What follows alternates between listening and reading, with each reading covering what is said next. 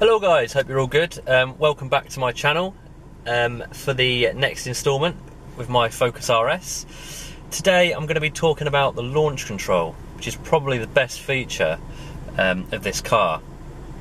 The most impressive feature, I'd say, about this car. And before we get into the video, just a little thing about my channel. I'm looking to change the name of the channel, just something that's a little bit more maybe car related, bit more relevant. So I mean, if you've got any suggestions about names for the channel, and if you could put them in the comments box below, I'll take them on board, and I'll look at getting a logo done for the channel as well, because I want to keep doing the videos and hopefully the channel will grow and I'll get more subscribers and I can do better things in the future, hopefully. Anyway, back to the topic at hand. Now, launch control. What is launch control? Launch control is basically a feature on this car which enables you to accelerate from a standing start very quickly. It utilises the four-wheel drive system and it just shoots you off the line rapidly. It's very impressive.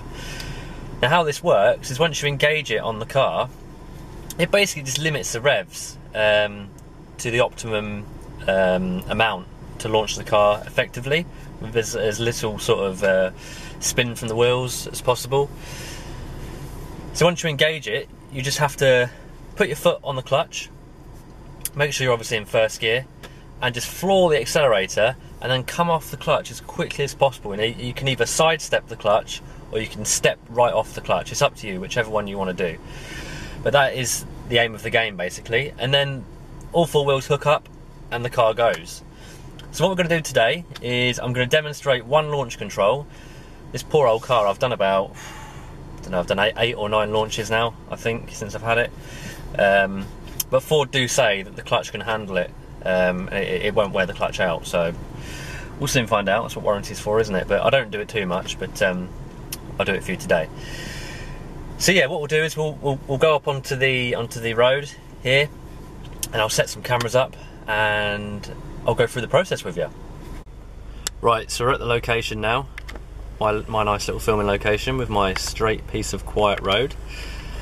Another thing I quickly want to say before I launch is I launch in sport mode and leave the traction control on.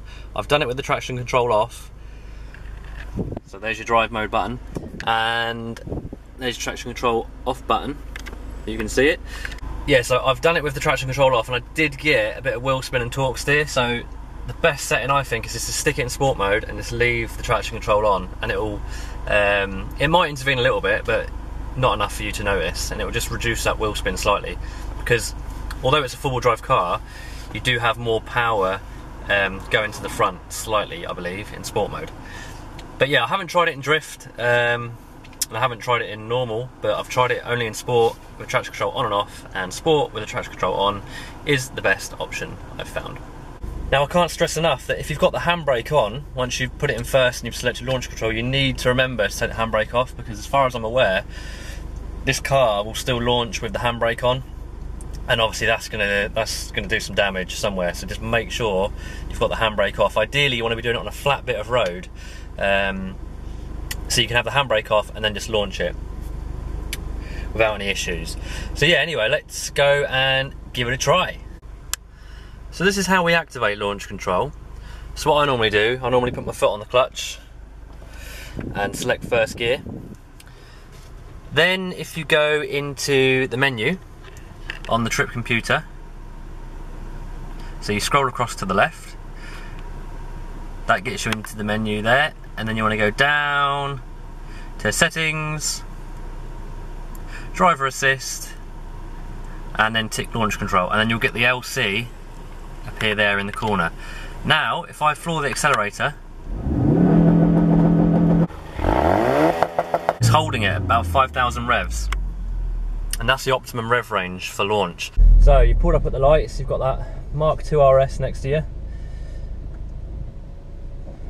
So we need to activate this launch control before the lights go green. So I'm quickly going into the menu, down to settings, driver assist, launch control, into first gear.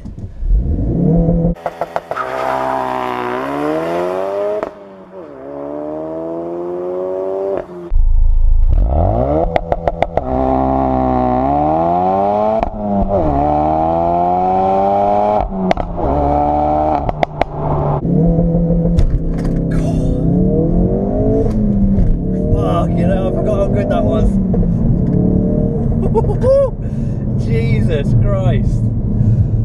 Oh, that is good fun. I tell you what, if you've got one of these cars, don't abuse the launch control, because when you do it, it feels amazing. It gives you like a adrenaline rush. It's that good. First gear, the first gear pull is savage, and then you've got to, like, first gear's over so quickly, you've got to quickly hook up and get into second. And I find the clutch in this car has quite a long travel, so it's quite difficult to quickly get it into second gear. I found it in my Fiesta ST a little bit easier just to quickly snatch it into second, because the pedal travel wasn't quite as far. But yeah, first gear is sublime, and you do get to 60 in the quoted times. I reckon I could get it in 4.7 if I tried hard enough. I'll have to try and get a V-Box timer, and we'll do it that way. See what we can get.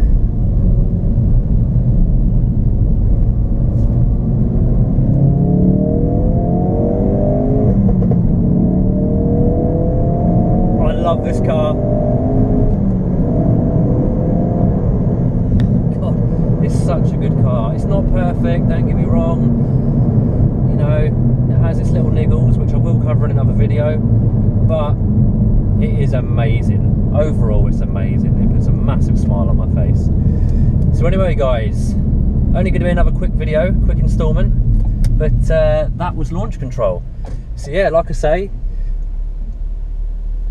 if you find yourself at the lights next to that pesky old Mark II Focus RS and you want to blitz it off the line, then engage the launch control, lights go green, boom.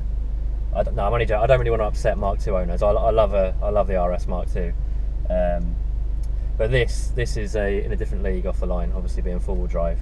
I'm sure when they're rolling, it's going to be very similar, standard for standard. So yeah, if you've got any questions about the launch, put it in the comments box below, and I'll do my best to answer them. But I think the next video I'm going to do my 3-month review.